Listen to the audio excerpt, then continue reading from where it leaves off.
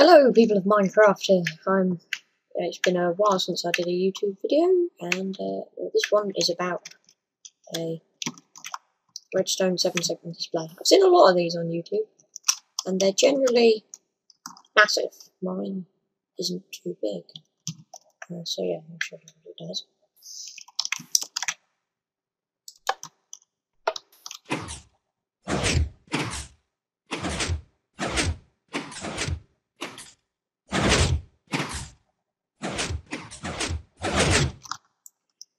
So yeah, that's what it does. I'll explain how it works. Obviously, you don't need this explaining. This is just an output. All the outputs come to this point. Obviously, all the different segments. So for each number, you have 7 bits. I guess it's called a 1 or a 0. Now this is a 0 because it does not. Current can't go through it. Redstone stops. But it can go through this. So these are. So this would be 1, 1, 0, 1, 1, 1, 1, and that's 0.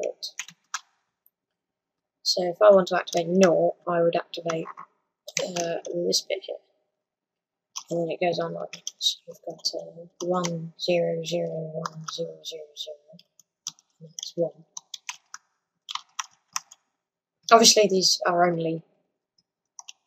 These should only work as long as you're bottom right, bottom left, top right, middle, top left are correct. This isn't binary. This is just. This is Miller's way of doing inputs. This is a memory. This is all memory actually. This is ROM, not RAM. RAM is changeable, and RAM is hard, and it hurts my head. But this is ROM memory, so we have these are all the different bits, and then come over here. It's very simple actually. So once you've got all that done, and you can activate each and every number individually, then you just have to hook up a timer to it. So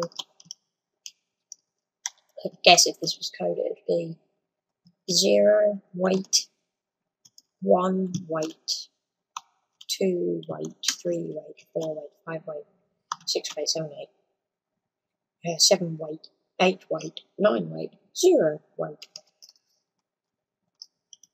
So yeah, this has been my video about Minecraft 7-second display. May make a tutorial. Don't think it's really necessary. Please subscribe, rate and comment.